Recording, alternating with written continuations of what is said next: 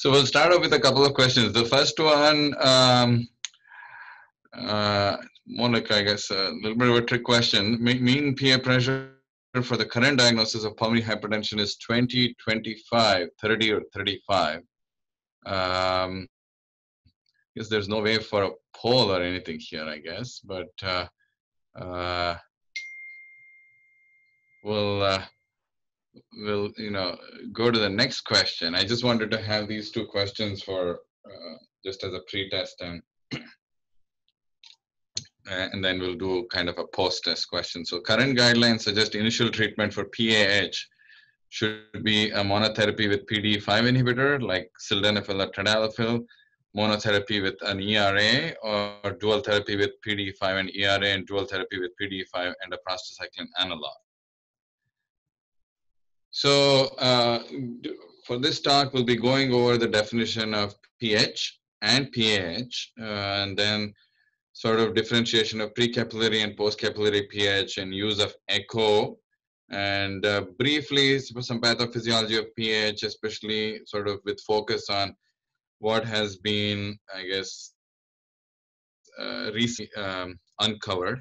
We'll talk a little bit about risk stratification tools, which have really sort of come into the fore in the last maybe 5 years, and then the treatment algorithm.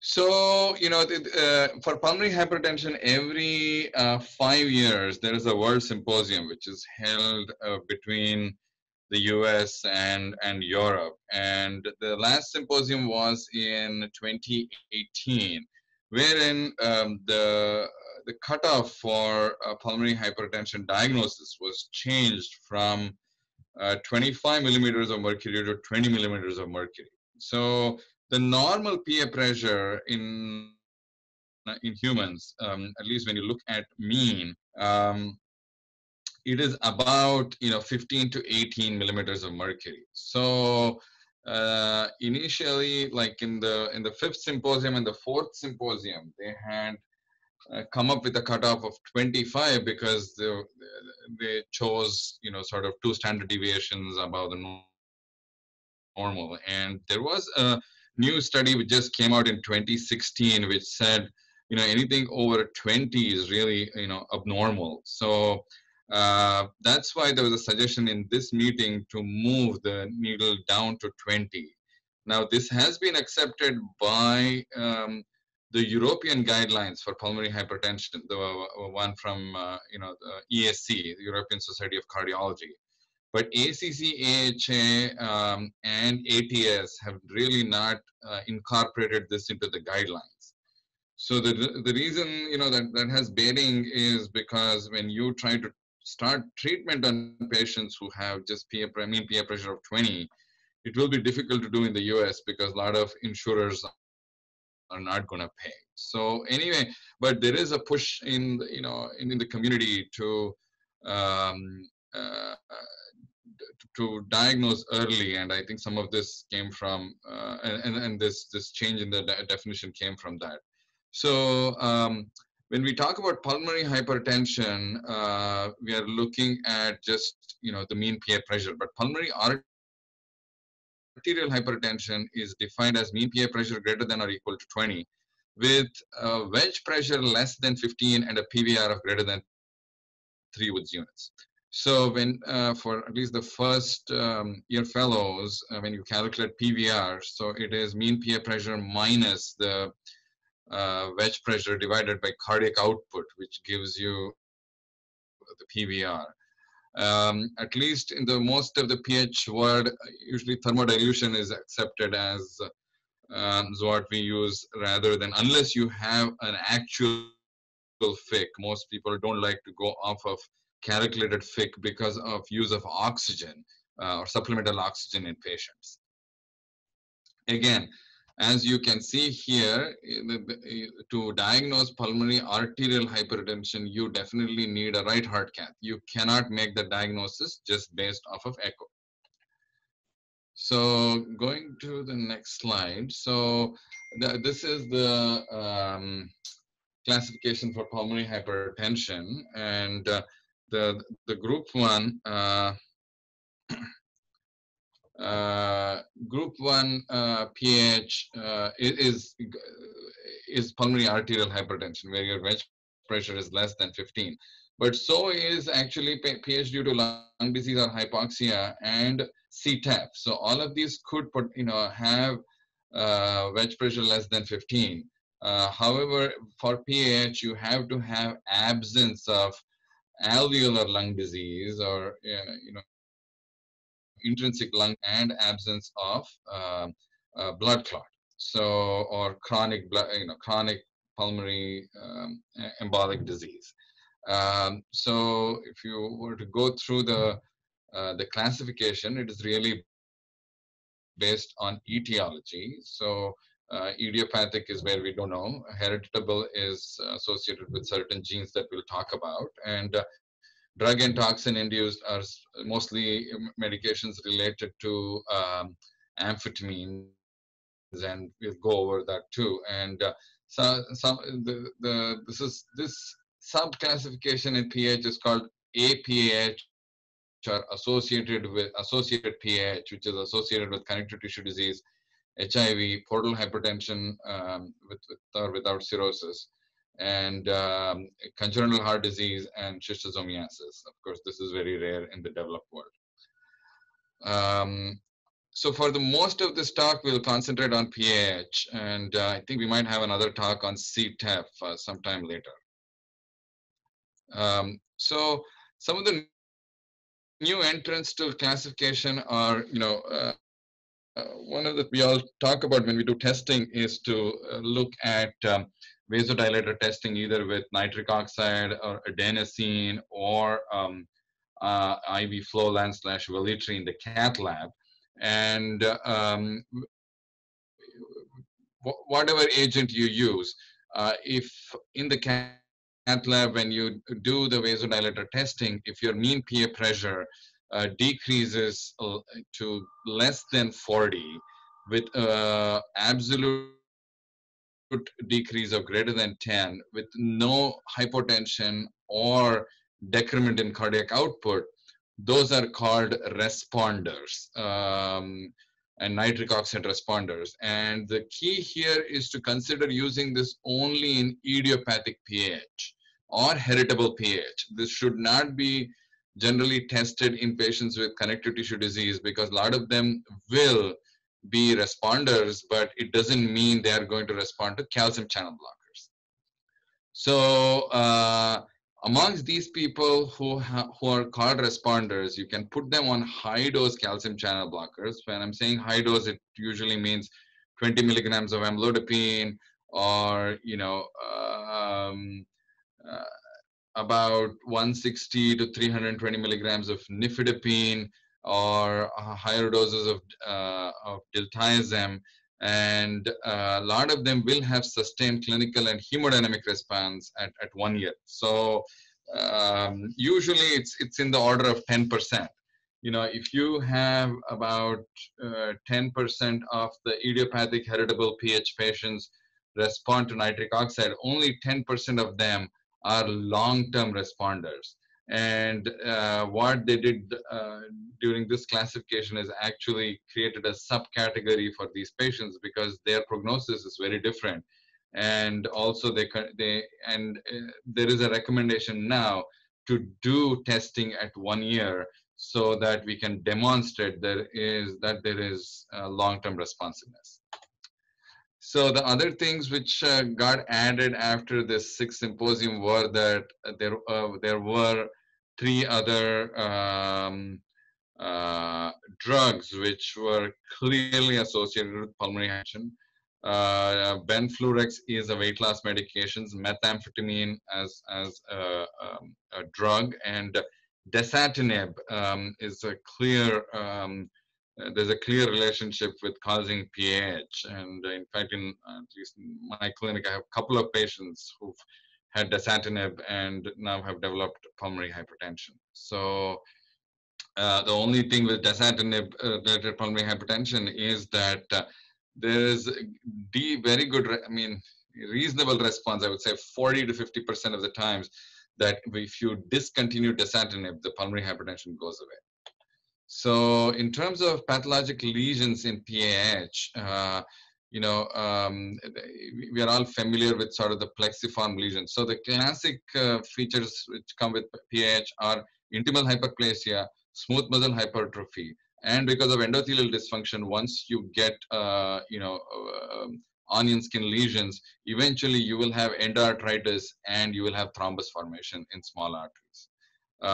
So that's organizing thrombus is a very common feature of pulmonary arterial hypertension, and this is something that you could be, asked a question on your reports. Now, in terms of again, this is just a reiteration of what I just said, that there is dysfunctional pulmonary endothelium, altered secretion of pulmonary vasodilators and vasoconstrictors, and there's a pro-inflammatory phenotype, at least locally, with smooth muscle hypertrophy. So recently, they have actually found out that there is a definite role of inflammation locally, and there is immune cell infiltration with the lymphoid neogenesis and soluble factors of cytokines, chemokines, which all play a role in causing this medial hypertrophy and intimal hyperplasia. So now, sort of getting into the more clinical realm, when should you suspect pulmonary hypertension? In patients with exertional dyspnea, syncope, angina, and progressive limitation of exercise capacity. And oftentimes, especially with idiopathic PAH, it happens in young people, and we don't really necessarily think about PAH all the time, but that is something to keep in mind. And and uh, and of course, one of the screening tests for pulmonary hypertension, which we all do, are patients who present with shortness of breath, all get an echocardiogram, and you look at the TR jet, and the upper limit of resting values for peak TR gradient is really 2.8 meters per second, and that calculates out to a peak systolic pressure of 35, and that will give you sort of a mean pressure of 20. So anything greater than that will, is something that you have to pay attention to in trying to figure out if this is, first thing to establish is whether the patient has PH, and then we can decide if the patient has PAH or other groups of pulmonary hypertension. Of course, the largest group of pulmonary hypertension in the world is WHO group 2 pulmonary hypertension, and that is what is associated with left heart disease, and that's what we see the most as cardiologists. This is a normal echo, right? I don't need to go over the ventricles and look at the RV. There's good longitudinal motion here at the annulus, normal RA size, and but here is a markedly dilated RV, and the annulus is barely moving, and markedly dilated right atrium, and the intraatrial septum bulging towards the left, suggesting of increased right atrial pressure. And the same with the ventricular septum bowing towards the LV, both in systole and diastole, suggesting of both volume and pressure overload. And I think you'll see that better here, right? So, and this is normal, and this is somebody with pulmonary arterial hypertension. So these are some of the other things which again came up with in this symposium, is to actually come up with kind of an echo score, if you would call, to diagnose pulmonary hypertension early. So the reason there is so much stress to diagnose PH early is because currently the average lag from the time of symptoms to diagnosis is about 18 to 24 months worldwide. And I think by then the disease has already progressed, and you're always playing catch up. So syncope is a part of the WHO functional class, which we use for pulmonary hypertension. It's very similar to NYHA functional class, except that there is syncope, which would make them class 4, and near syncope will make them class 3. And we pretty much in all these patients, they get 6-minute walks every 3 to 6 months to look at their trajectory. And the magic number is 165 and 440. If you are greater than 440, then you're low risk. And most of our patients kind of are in the intermediate risk, category. And we don't do much of cardiopulmonary exercise testing, but it can be done. And of course, NT-proBNP and imaging surrogates of RV failure and hemodynamics. Again, looking at cardiac index, and so looking at RV systolic function and diastolic function with right atrial pressure. So recently there was a large registry which was actually industry sponsored, which had about 3,000 patients with pulmonary arterial hypertension in the US, and they followed them for many years, I think average of, I want to say 5 years, and then came up with a score, could tell us, who would be high risk in the next 12 months of not doing well. And again, it uses a lot of the same things that the European risk score does, that we talked about in the previous slide, NYHF or WHO functional class, echocardiogram findings, especially of pericardial effusion, which is essentially a finding of right atrial pressure being very high, and then you add 6 points to it and calculate a risk score. Now this risk calculator is available online for you all to, do this with come in initially, but also this is really useful to look at their trajectory. We do this oftentimes in clinic, especially in these sort of intermediate patients, to see if they are truly high risk or not. So using these scores, I think, really helps parsing out those intermediate patients, because with clinical gestalt, you can usually figure out those high risk and low risk ones. Somebody coming in with, and JVD up to the jaw, and ascites, pulsatile liver, they are high risk. You don't need to do risk scoring. And the same with low risk people who are ambulating, walking 600 meters, and they are not on oxygen but have pulmonary hypertension. They are low risk. But it's the intermediate ones in whom you really need these risk scoring systems to be able to up or downgrade their risk. So like I said, with pulmonary arterial hypertension, it is really sort of a disease of the right heart. So this is the initial phase. The patients are pre-symptomatic, and as you can see here, the PA pressures will continue to rise till you hit a threshold where you start becoming symptomatic. And then you have a wide window of being symptomatic, where at which time your cardiac output is still very compensated, right? So your RV undergoes hypertrophy. It's able to keep up with the increase in the PVR. See, one thing you have to understand, the difference between systemic hypertension and pulmonary arterial hypertension is the increase in SVR and increase in PVR. See, normal PVR is less than 2 Woods units. Really, it is about 1.5 Woods units. And if you look at the what PVR, on average PVR of a pulmonary arterial hypertension patient, it is about 8.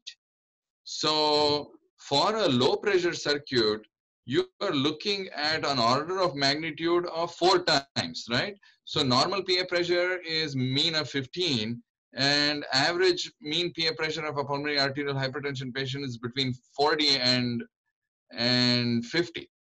So, but that never happens with systemic hypertension. Normal blood pressure is 120 with a mean of 80. You never have anybody's blood pressure being mean of 240.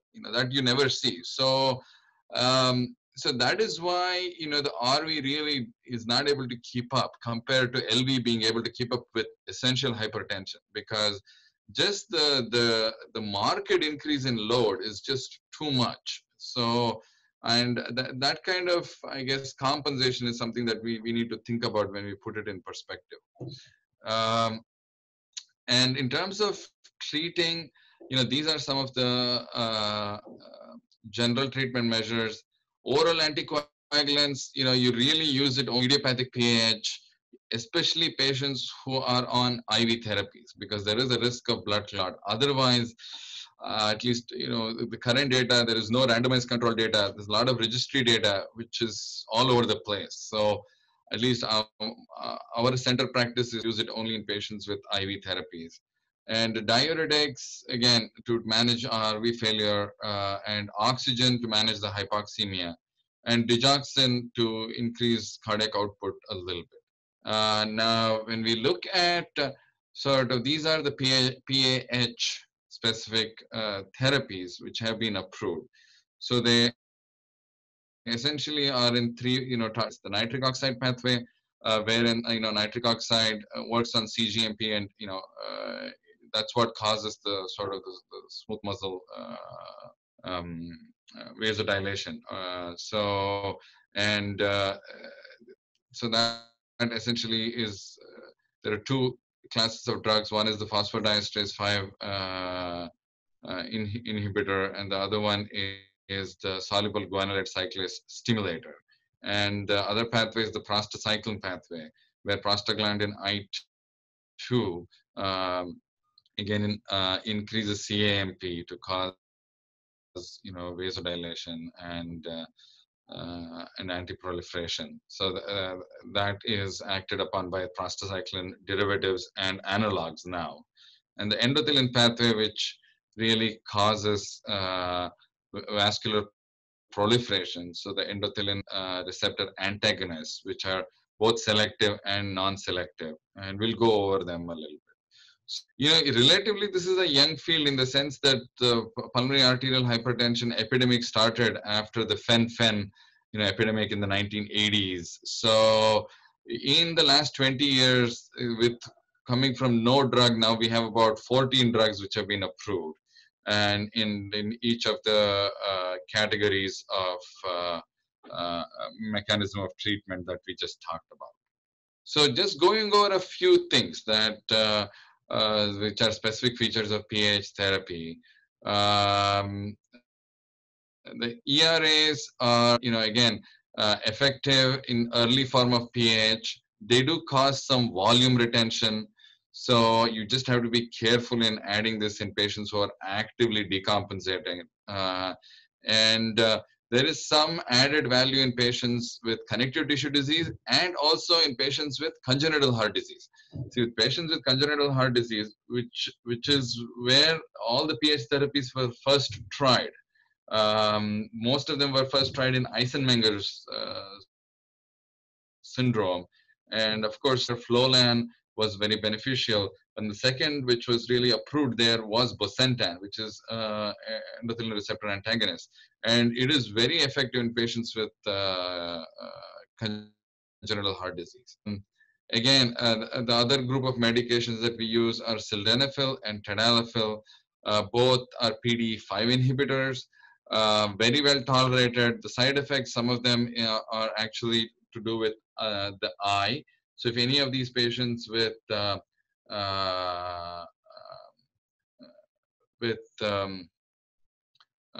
sildenafil or tadalafil have eye problems, then you have to worry about it, because it can cause non-ischemic, optic neuritis, and it can potentially be, deadly. So we've got to be careful with that. And in the same class as SGC stimulators, which is riociguat, which is a newly approved medication. It is approved both for PAH and also for CTAF. And in fact, the beauty with this group of medications is that it is nitric oxide independent. So you do not need endogenous nitric oxide for this to be effective. And so even late in the disease, this is fairly effective. So I think the other slide, the next slide, was the prostacyclin analog slide. So, we had both, mostly it was on time. And then it's the only thing you need to know, as at least for the first year cardiology fellows, is epoprostenol or Velitri. It is a very short acting medication. You will take care of some patients with Velitri, because at least in our practice, we have about 6-7 of them who might be coming in from time to time for whatever reason. And I think currently one is admitted right now. So the thing for you to know is, it is short acting.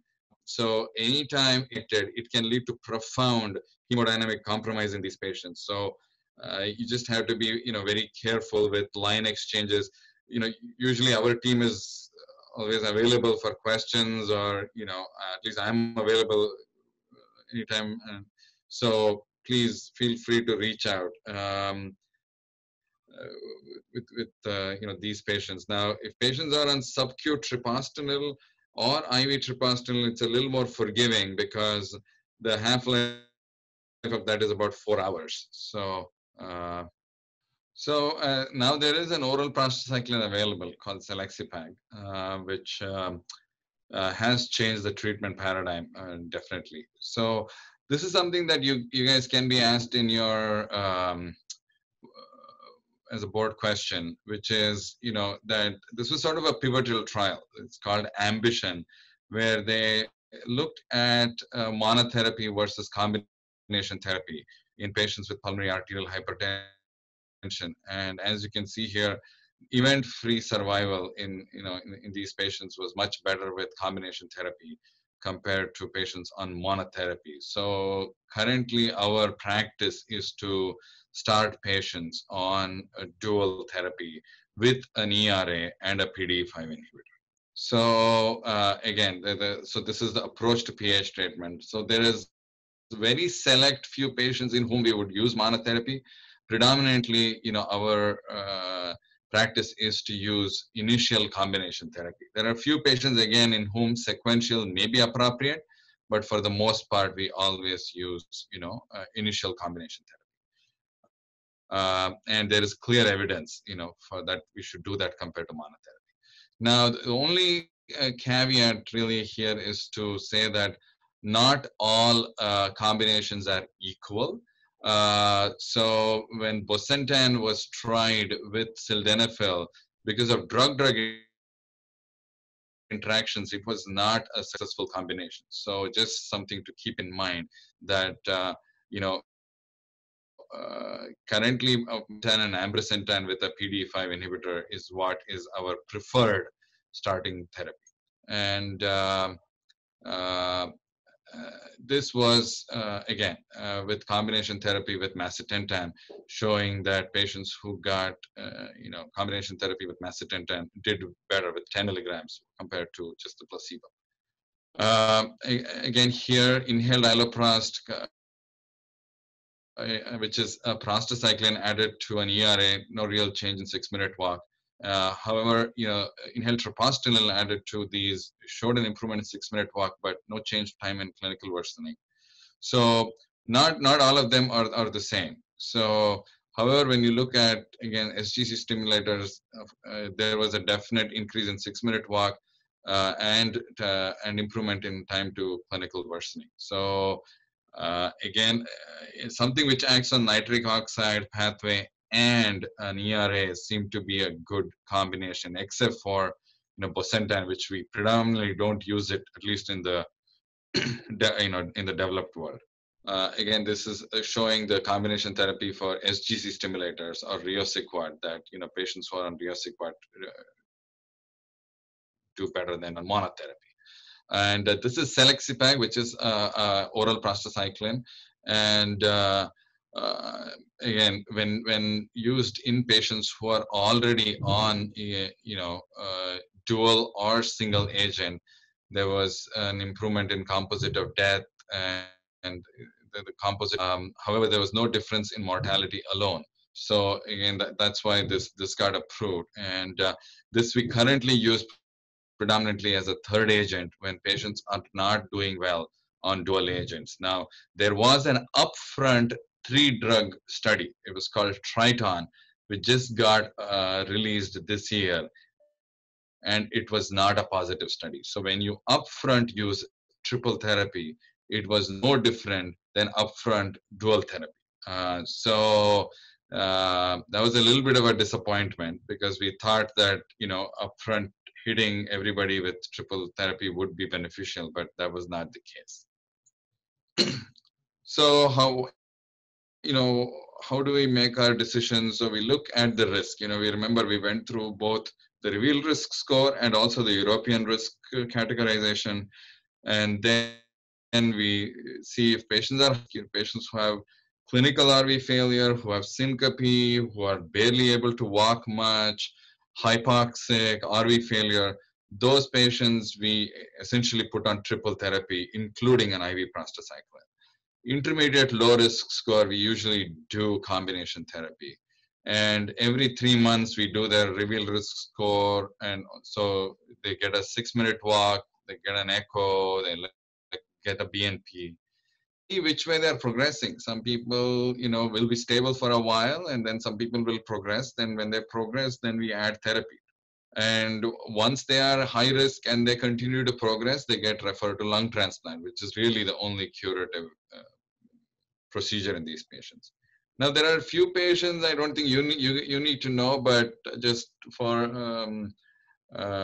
sake of education, there are a few patients in whom initial monotherapy is very appropriate, especially older patients with concomitant LV diastolic dysfunction. They just don't tolerate other therapies. So they usually tolerate one therapy. And then patients with HIV and patients with portopulmonary hypertension have never been studied in any of these clinical trials. So for them, probably ideal to start them on monotherapy and see how they do, and then add sequentially if they don't respond. So again, this is class 1 indication to start, ambrisentan plus tadalafil.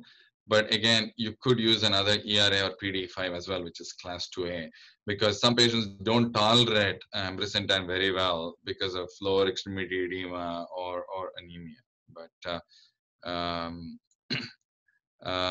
again, so with sequential, if you want to go either adding macitentan or any of those medications to already existing PDE5 is very appropriate. So this is sort of the treatment algorithm or management algorithm. In treatment naive patients, you first confirm your diagnosis, and then you do a vasoreactive testing. If they are vasoreactive, they get calcium channel therapy. This is again only in IPH, hereditary, and drug-induced PH only. And then if they have low to intermediate risk, they get initial oral combination. And then after 3 to 6 months, you reassess. If they're low risk, continue to follow. If they progress, then you add therapy. And then if they are already high risk to begin with, then you start them on IV prostacyclins and consider lung transplantation. So going back to our question, the reason I put this up is because there is still some confusion, because I think our published literature and our general knowledge of pulmonary hypertension, everybody after the 6th symposium, we all have at least accepted 20 as maybe our new cutoff, but guidelines have not caught up to it. So I don't think you guys will get tested with this, but I think till the guidelines change, I think at least for treating peer pressure, probably is still going to be 25, because it's very difficult to get therapies approved if you don't, if your mean PA is not 25. And then the current guide, this I think it's very well established, and it is dual therapy with the PDE5 and ERA, and specifically it will be with ambrisentan and tadalafil. So with this, I will end this talk. But again, PH is a tough disease to handle, and it is really a disease of the right ventricle, in the sense that all the manifestations of symptoms and everything that patients deal with are due to right ventricular failure over time. And we have therapies which affect both all the 3 pathways, which also pathophysiologically affect vasoconstriction and vascular remodeling. And their outlook looks much better. But always keep in mind, when you guys are in the echo lab, you see PA pressures of 60s, 70s, and the diastolic dysfunction is not that bad, consider doing a right heart cath in those patients. If you have group 3 pulmonary arterial hypertension, any thoughts on vasodilator therapy in this population? And if so, what would you choose? So, group 3, it's difficult, right? Because a lot of them are their pulmonary hypertension is really associated with the hypoxia, which is, associated with group 3, or the intrinsic lung disease. So I think my first sort of approach there is to make sure they're on oxygen and their hypoxia is well treated. And there has been a mixed, mixed results with all the studies. I mean, recently Tyvaso got approved for, or at least did not get approved, but it was a positive study, which is inhaled treprostinil.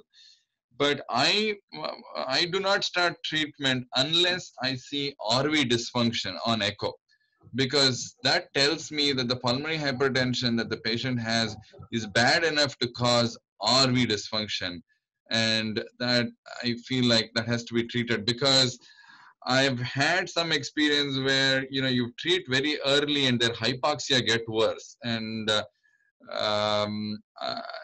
I'm a little conservative in treating those patients. Now there are two varieties there too. Those patients who have connective tissue disease specifically, I think in them where the pulmonary hypertension is more out of proportion to the intrinsic lung disease, those they need treatment, because when you look at CREST or scleroderma or any of those, they have a little bit of CTD ILD, which is very, very mild.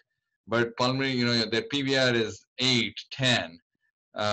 Then it's definitely, it's like the diastolic dysfunction patients, right? And you have mean PA pressure is 45. It's not the wedge pressure, driving the mean PA pressure. So I think those are two considerations. I think if you look at the whole lung has honeycombing on both sides, and your mean PA pressure is 30 with a PVR of 5, I don't know that treating that will make you feel any better. But so the question is that there must be some critical cutoff when we say, this pH is out of proportion to what chronic lung disease. Is that fair? That's fair. I don't know that we know it. Yeah. But if someone has severe PAH, you think, and with evidence of RV dysfunction, you think it's reasonable to at least try pulmonary vasodilators and then yeah. So there is known data that that Letairis and which is ambrisentan and also riociguat are not make things worse. So right. So I think in those two patients. So PDE5 inhibitors, inhaled Tyvaso, these are agents that one can consider. Yeah. Got it. Any other questions for Dr. Guha, guys? Yes, can you comment on, for the fellows, these folks with back RV failure and PAH coming in with pericardial effusions, the significant management to that? Yeah, so that's a tough question, right? So I think patients with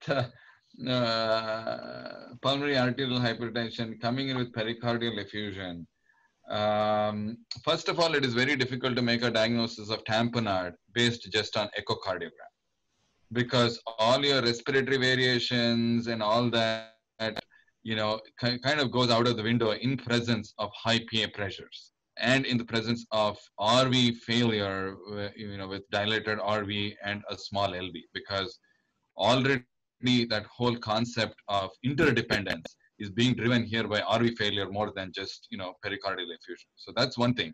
So if you want to make a diagnosis of true tamponade, you need a right heart cath. Unless, of course, patients are hypotensive, that's a different animal. But most of them are not. And in that case, I think calling them as possible tamponade, I'm not very convinced, because we've done enough right heart caths in them and their index is normal, and their wedge pressures are not really that elevated.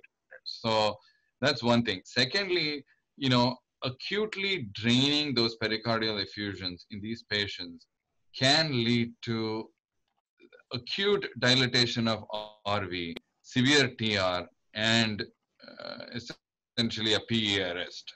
So there are two approaches to it.